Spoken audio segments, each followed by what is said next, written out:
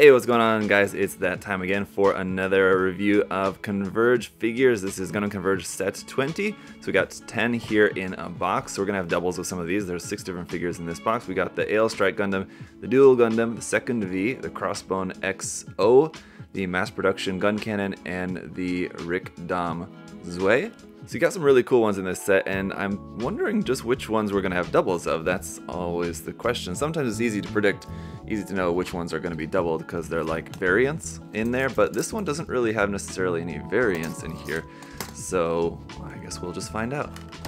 Alright, well there we go. So we got 2 DOMs, 2 gun cannons, 2 second Vs, and just 1 crossbone and 1 dual Gundam and 2 Ale Strikes. So there you go. I guess the dual Gundam and the crossbone, I'm not really sure why those are the ones that they decided to only give us 1 each of those. I guess I maybe would have assumed that there would have only been 1 of the crossbone because it's got all that silver paint on there. I would have thought maybe that's more expensive or something, but there you go. Only 1 dual Gundam, which I'm not too torn up about because the dual Gundam, I love the dual Gundam with the Assault Shroud. Without the Assault Shroud, it's a little bit boring, to be honest. So as usual, guys, we're going to start off by just going through these in numerical order. So that means that first up here is the Ale Strike Gundam, looking very cool. So you got the beam rifle, the shield, the Ale Strike backpack on there, of course, and they're just on the back of the box. Once again, it shows the lineup. So if you were to buy this at a store and you just saw this one individually, at least you can see what other ones are available in this particular set, in set 20. So let's just go ahead and get it popped open here. Inside, we've got our piece of Bandai soda flavored chewing gum. And then all of our parts here. So we've got the base, the parts for the backpack, the shield, the main Gundam here. And in our second bag, you've got other rifle, wing parts, the beam saber handles for the backpack, and then our V-fin here. So some assembly required. Let me get it all put together and let's see how it looks. All right, here it is, and yeah, looking very nice. The details on this, just the overall design of that. You got that clear yellow part for the eyes, the V-fins looking nice and sharp there. The backpack really cool. And I could definitely see the Perfect Strike coming out as something like in the Converge EX line as sometime in the future. I wouldn't be surprised by that to have the full version of the Perfect Strike, just on a side note. But this one, you know, as always, lots of detail on there that could definitely benefit from, you know, some panel lining on there, finishing up all the little details and all the white sections there, panel lining those in, painting in some other little details like these little vents on the side of the backpack there that are supposed to be yellow. So painting some little bits like that would be really nice on this, but just straight out of the box, looking very cool. I wonder if the backpack is going to be compatible with the dual. So let's just go ahead and take a look at that. It's up next. This is 237 in the line, the dual Gundam. I'm assuming the backpack should be compatible, but let's just go ahead and find out. Got your gum. And just one bag here containing the main Gundam there, its backpack.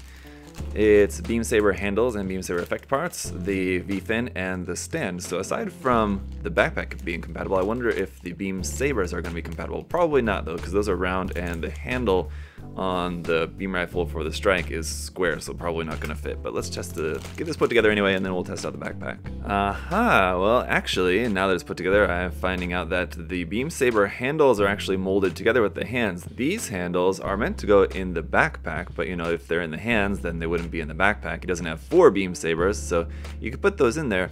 But what I didn't notice here on the back of the box is on the back of the box there, it's showing you having the shield and the beam rifle from the strike. So basically what it's doing is not swapping the actual weapons, but swapping the entire hands basically is what you can do. So you can take the hand and beam rifle, all that together here from the strike, plug that here onto the dual Gundam, and the shield is also compatible. So you could take that here, give it the shield, have it be something more like that. If you prefer, then I guess he would need to have one of his beam sabers stored here. So like that, and then our Ale Strike, we'll give the beam saber hand. We took off the dual. So you could do like that, which is pretty cool, but then you shouldn't have both beam saber handles up there on the backpack, and you can't really take that off without also taking off, it's like the mount, like the base where the beam saber handle plugs into the backpack. You'd have to take off that whole section, so you'd be missing that little bit. So I mean, not exactly right, but I mean, it's still pretty cool. Now, as for the backpack, I think it's not gonna work. The connection did look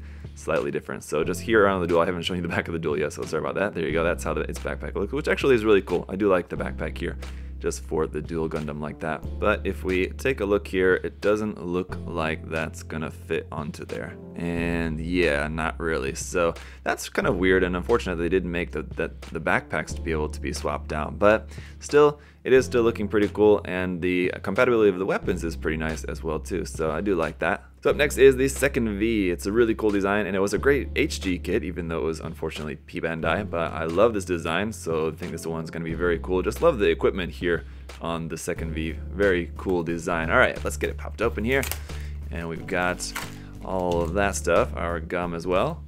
And in here we've got the Gundam, the cannon, the backpack parts, the beam rifle with the grenade launcher attachment on there, the base, and then over here some more backpack equipment, the kind of shield bits there for that, and the V-fin.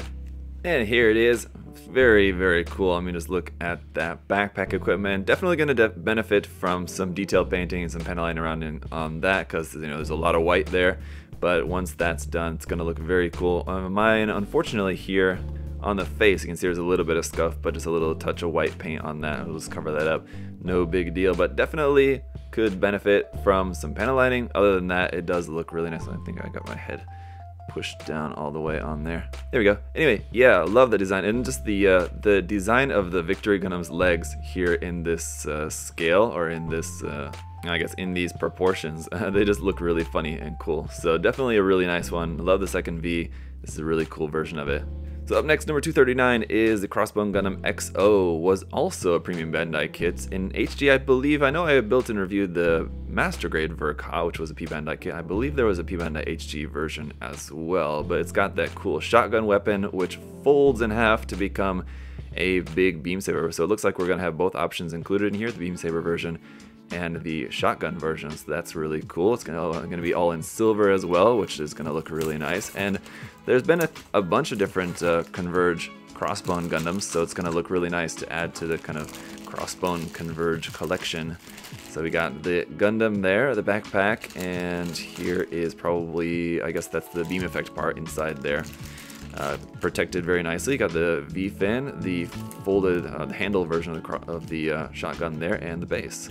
Alright, here it is, and once again I didn't read the fine print, because underneath there it says that the shotgun weapon is actually taken from number 230 in line, the Phantom Gundam, which was in a previous set, so you had to take that. So this one only comes with the beam saber version of that. Still looks very cool though, really nice. The backpack, the arms are a little bit bent on that, so I'll have to just dip those in some hot water, bend those back, so that those are straight, but otherwise does look very cool. The face is a little bit odd. You can see the part there like kind of under the eyes is going to be kind of hard to see because it's this dark clear green, but the part underneath the eyes there needs to be painted in the correct color. The face mask is removable, so you should be able to swap that out for like the open face version of this as well too, which I believe was also in a different set.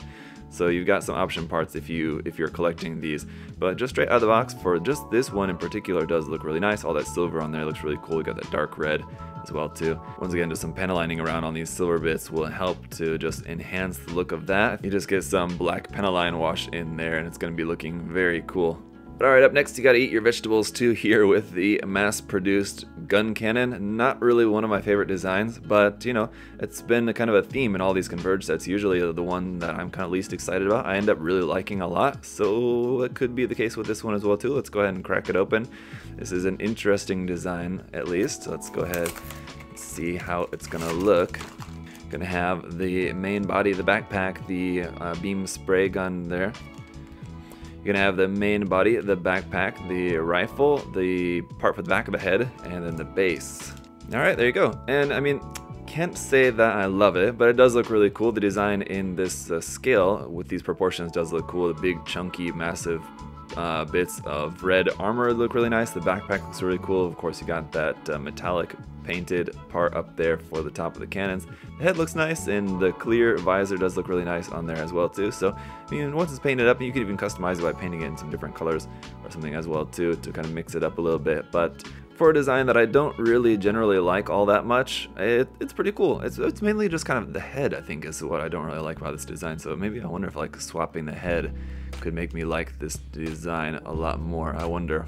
But let's go ahead and take a look at then the last one in this line, number 241, the Rick-Dom Zwei here, so a little bit different version of the Rick-Dom. It looks like we're probably going to have just the big bazooka and the heat rod there on its back, and that's going to be probably about it.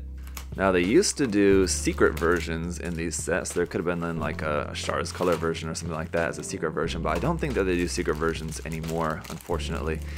So look inside here, we've got the mobile suit, the bazooka, some backpack parts there, I believe, as well. Yes, the fuel tank's there for the backpack. There's the heat rod, not lit up, by the way, so you might want to paint that, I guess, if you wanted to.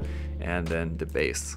Alright, there you go. First thing that came to mind is that mono eye looks so small there. It looks a bit strange how small that mono eye is inside the kind of face part there, but the rest of it, I mean, looks very cool, especially the legs. Really cool design on that. This heat rod, you wouldn't be able to hold that in the hand or anything because the kind of connection piece is molded together all with that all one thing. You'd have to cut that off kind of and modify that a little bit to be able to hold this in any hand or anything, so some modification would be required, but the backpack does look really nice on there. Just the general details, and some nice details up underneath there as well, which are not really going to be easy to see. All these are detailed fully underneath the feet as well too, so in case you guys wanted to do some customizing, having these in like some sort of flying pose or something like that, the details underneath the feet also really nice, just not ever seen when they're on the base. But the bazooka looks cool, really nice looking dom here, so really like that one as well too. It's just that mono eye is so small, it looks really weird. So there you have it, guys. That's a wrap on set 20. As always, let me know which ones were your favorites or least favorites. Which ones looked really cool to you? Are you also collecting these? You know, do you have a bunch of them? Just let me know your thoughts on Gundam Converge stuff in general. I really enjoy collecting these. They're very cool. I've got a load of them, and people ask sometimes to see my Converge collection. I unfortunately don't actually have them displayed anywhere because I don't have like a real proper place to display them. It's something that I'm gonna do sometime in the future. I'll have to build like this big, huge shelf to like actually properly display all of these. Is something that I'm gonna need to set up someday, but for now anyway, I just love having these and collecting them. So they're really cool little figures and don't really take a whole lot of work to make them look even better. They just, you know, spray some gloss coat on there, do some panel linings, a few decals, a little detail painting, do your matte coat or whatever you want to do to finish it off, and they look a lot better, as you guys see me do a couple times, and I'll definitely be doing some more in the future. But as for now, guys, thank you so much for watching as always, and if you guys want to check out USA Gundam Store, the link will be down in the video description. You can use my coupon code there, ZakuAurelius10, to save 10% off anything there on the site. Hopefully we'll be able to get some more Converge figures for you guys there in the US, if we can convince Bandai Bluefin to bring in some more of those into the US anyway. But for now, thank you guys all so much for your support. Thank you for watching. I'll see you guys next time. Bye, guys.